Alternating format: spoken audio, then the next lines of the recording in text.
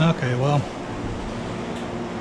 since unfortunately I had an error in the GoPro and I lost all of the footage on how to clean these and how to take these things apart, but it's pretty simple, pretty straightforward.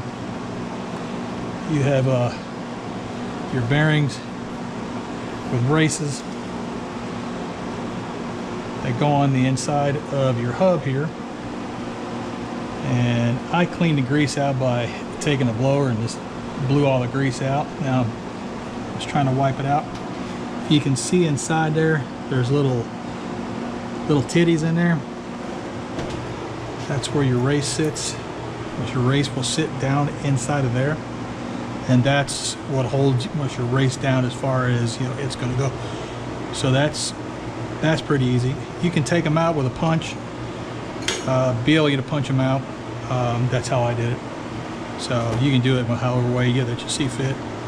But I already got one wheel done. And I'm trying to clean some of the grease and stuff out of here.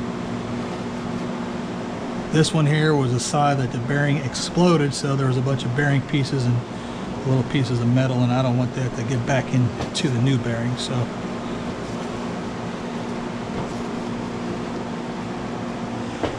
but to recap, I bought a kit, or actually I bought all of the other parts online to redo everything. So I got new bearings, new races, new collars, new seals, new sleeve, bolt and nut. Altogether everything cost me like right around $200 or something like that. And I bought it from the scagparts.net. I wanted to keep everything all Scag. Now you can find them, your cheaper kits, on Amazon, but I was kind of worried about the fit of the bearings and the seals and everything. So so that's why I opted to go this route. So anyway, so you take your seal, or you take your race, and you put it as tight as you can in here. I'm using a driver. I have a bearing driver, or a race driver, not a race car driver, but just a race driver. Put it down on the ground here, and try to hit it as straight as I can, which could be a chore. So let's see what we can do here. Let's drive these back in.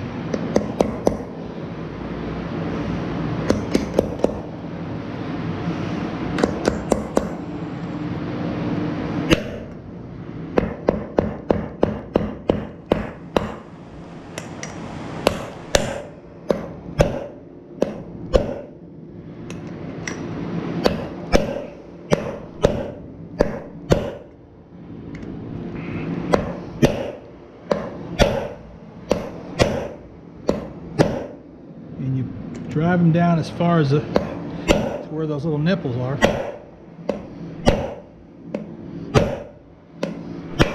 And you don't hit your hand.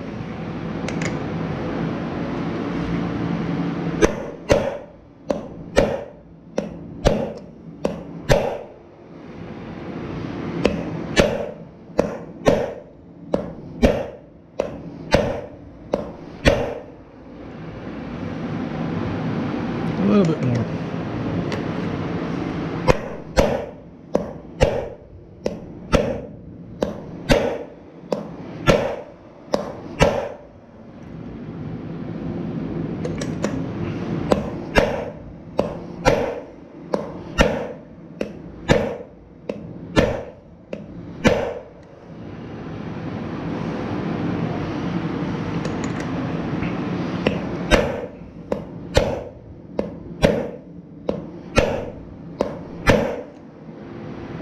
Okay.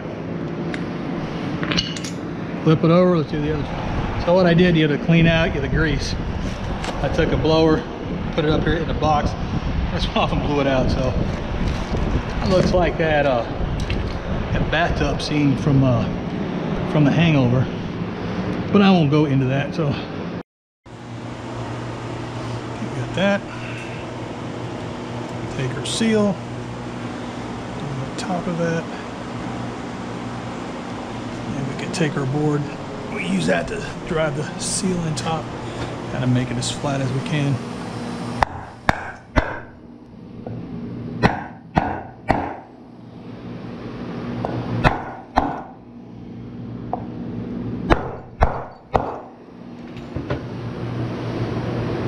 Flip it over, do the other side.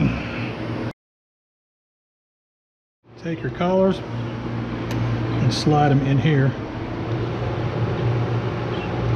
That way there you'll hold for a little bit while you're trying to weasel the wheel back on. Get your new sleeve, nut and bolt, and go over here to assembly.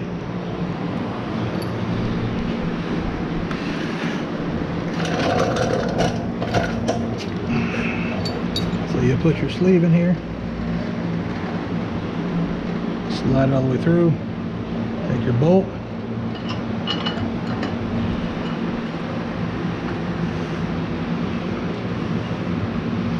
now I always try to put a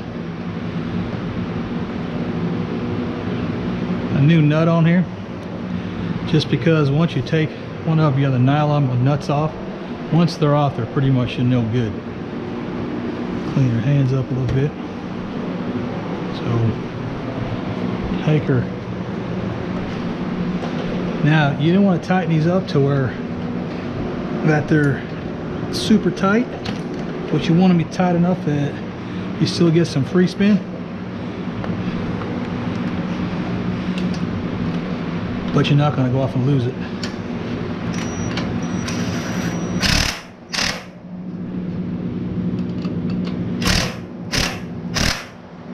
Okay, so you still get some free spin. I probably can back this off just a hair, and once you have the nuts on there, it's not going to go nowhere. So, and then you go back, do this for the other side.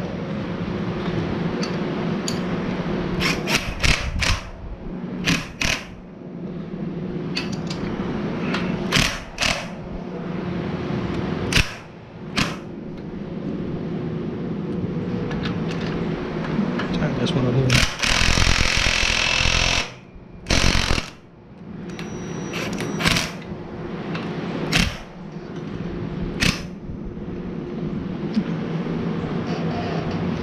Alright, and that should be it.